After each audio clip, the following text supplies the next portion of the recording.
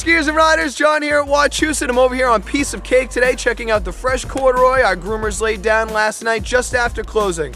They hit all the trails as always, laying down a fresh carpet of corduroy, making sure every single trail here had edge-to-edge coverage.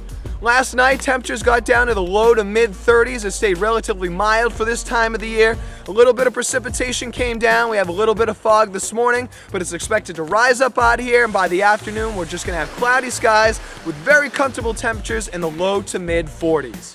Today we have 20 trails open off of 6 lifts. Base depths are still 28 to 40 inches, and the primary trail conditions are machine-groomed wet snow.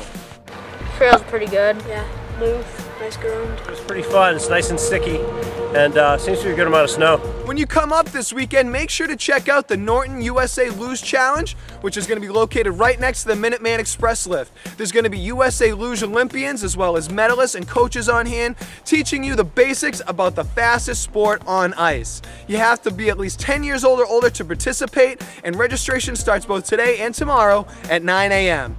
Also, on Sunday, join us in the Copper Top Lounge and help us cheer on the Patriots as they take on the Texans in their first playoff matchup of the postseason. There'll be prize giveaways at halftime, as well as drink and food specials during the game. Go Pats!